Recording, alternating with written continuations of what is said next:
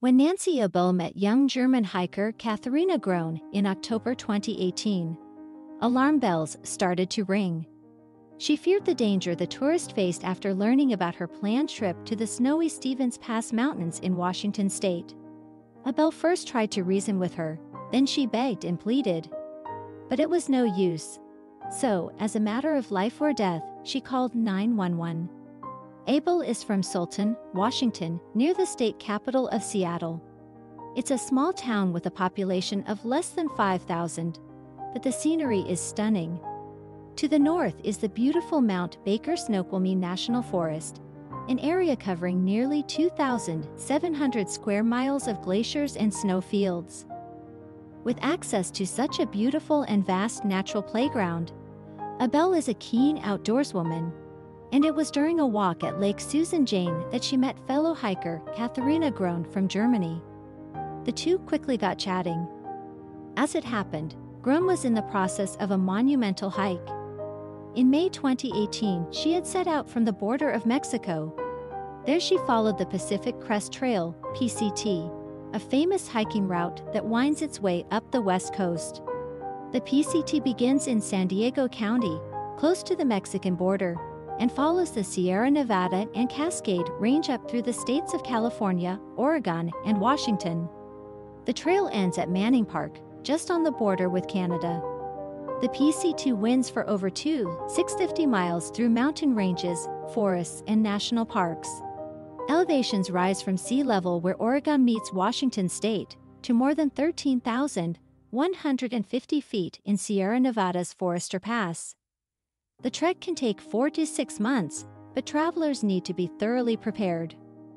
On the trail for 5 months, then German hiker Groen was reaching the end of her epic journey. She was a solo traveler through remote trails, taking in stunning views off the beaten track. So when she met Abel, it's likely she was grateful for the company, and the fellow hikers talked for a while. Groen's next stop on her hike was Stevens Pass. Abel gave her a ride there, but alarm bells were ringing for the latter, who was more familiar with the area. As a local, Abel knew the region's weather patterns and feared conditions were too severe for hiking, particularly for the underprepared Groen. Abel tried to explain the dangers to Groen. She told CNN of her fears in November 2018. "I felt like, being from Germany, she wasn't familiar with the Glacier Peak Wilderness area. The location creates its own weather, and it can be really bad this time of year. The whole 2 hours we were hiking together, I was trying to talk her out of it. But it was no use. Determined to reach her destination and complete the trail, Groen headed north. Defeated, Abel went home where she watched as the weather grew increasingly worse. She became more and more concerned about the lone hiker, who according to weather forecasts faced up to 3 feet of snowfall. I knew she didn't have snowshoes and that she'd be up there by herself," Abel recalled during a press conference. "I've been through a storm in the same area and we couldn't go anywhere for 3 days. It was terrifying, but the experienced hiker couldn't sit back and do nothing." With the weather showing no sign of improvement, Abel put in a call to the Snohomish County Search and Rescue Team. With all the information she had gleaned from Groen, she was able to give responders a fair idea of where the woman could be located. A search and rescue helicopter was deployed. Circling the area Abel believed Groen might be in, the team spotted some footprints and the red jacket the woman had been wearing.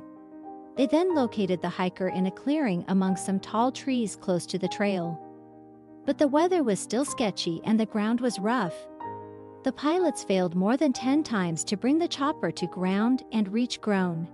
And having been in the air for an hour and a half trying to locate her, the rescue team were dangerously low on fuel. And yet, although pilots could scarcely maneuver the helicopter in the poor conditions, they came up with a plan. According to a statement released by the local sheriff's office, pilot Einar Espeland jumped out of the helicopter and stacked logs to create a level platform to land on. Abel's instincts had proven correct. When rescuers reached Groen, they discovered her grim conditions. Winds had whipped away her shelter, her clothes were soaked through, and she was almost out of food supplies. The hiker also had no locator beacon to indicate her position or that she was in trouble. Grome's only means of contact was her cell phone. But with no service covering her remote location, her attempts to call for help were doomed.